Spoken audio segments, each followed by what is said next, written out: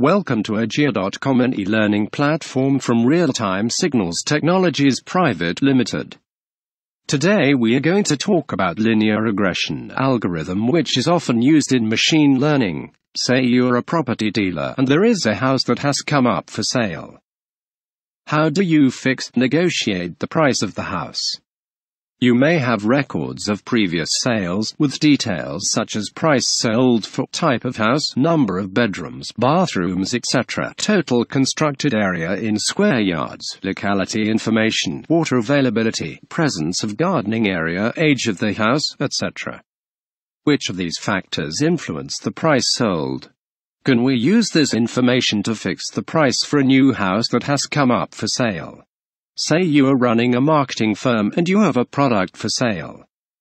Can you predict the demand, sales for the next month? You may have information about the sales for the previous few months, amount of investment made on the marketing campaigns, etc. Can you predict the sales using these information? Can you identify which of the marketing campaigns are effective and suggest a marketing strategy to improve the sales? Say you're a government official and your job description is to ensure the food security. Can you predict the production of food grains for the next year? You may have historic data of the amount of rains, minimum support price for a crop, and crop-wise distribution of land. Can you use such information to predict the food grain availability? As a policymaker, given the predicted amount of rains for the next year, can you encourage farmers to grow one crop over the other?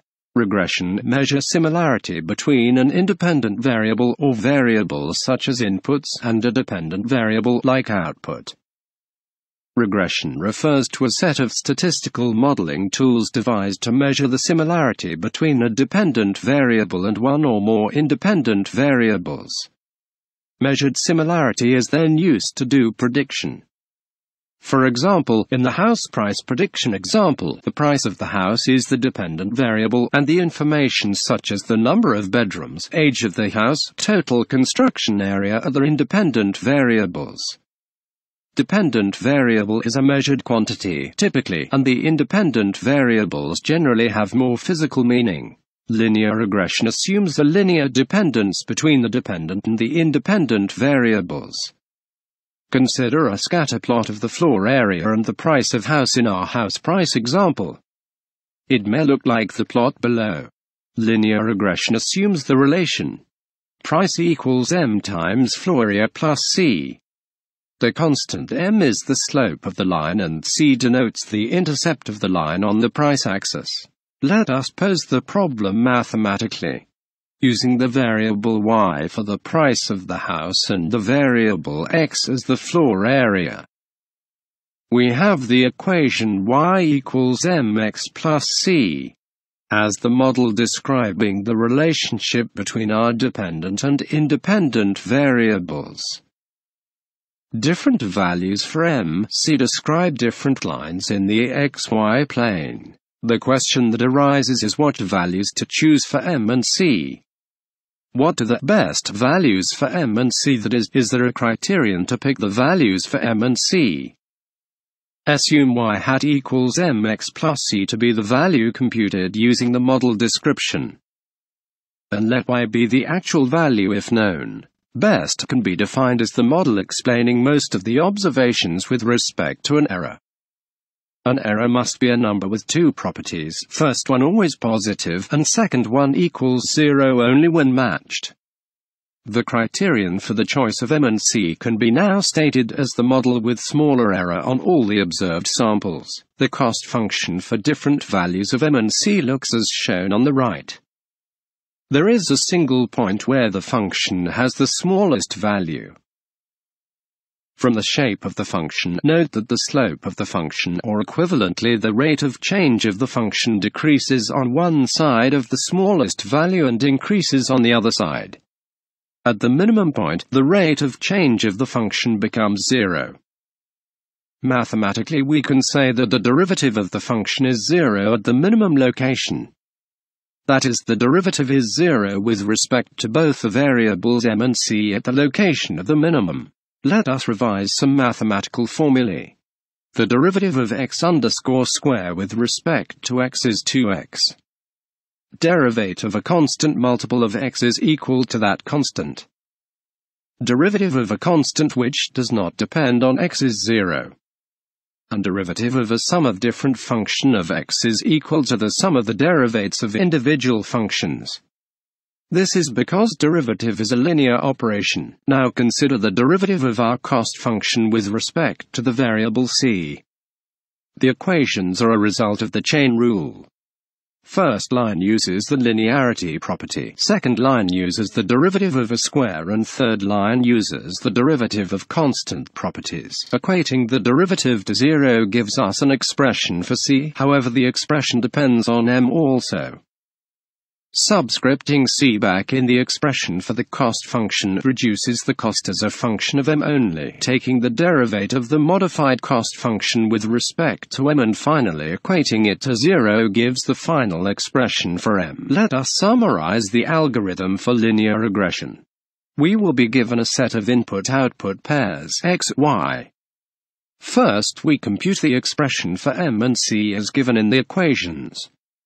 Now for a new input, we can use the computed m and c values to get the required prediction for output. We note here that the expression for m is composed of the cross-covariance of the variable x and y in the numerator and the variance of x in the denominator. In a sense, m measures the normalized cross-covariance between the variable x and y. Here is a Python code snippet detailing the steps involved in linear regression estimation. First, the averages of x and y computed. Then covariance and variance are computed, which are divided to get the value of m.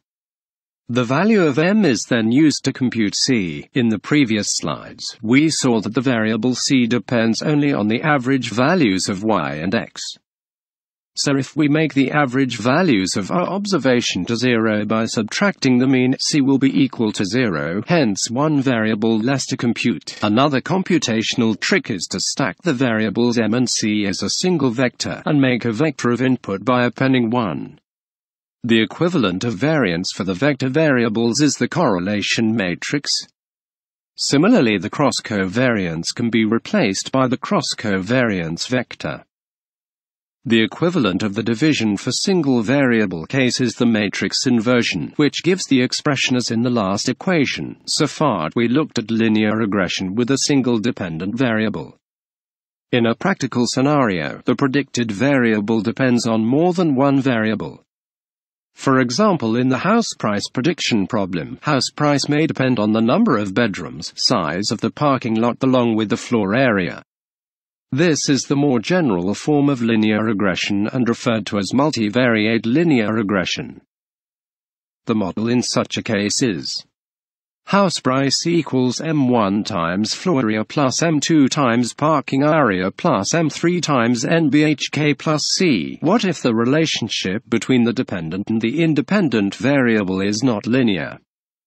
That is, what if the increase in house price is not a constant multiple of the floor area but changes as the floor area increases?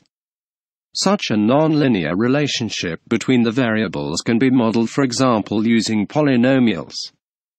House price equals m1 times floor area plus m2 times floor area squared plus c. Is this problem linear?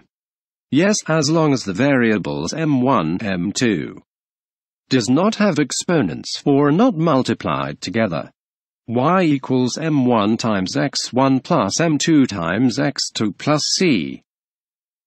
x1 equals floor area, x2 equals floor area squared. Vectorization trick is used to solve the problem in the two cases above. All the variables are pooled in a vector, and the inputs are also arranged in a vector. The vector observations are then used to form the correlation matrix and the covariance vector. These are then used to compute the regression vector.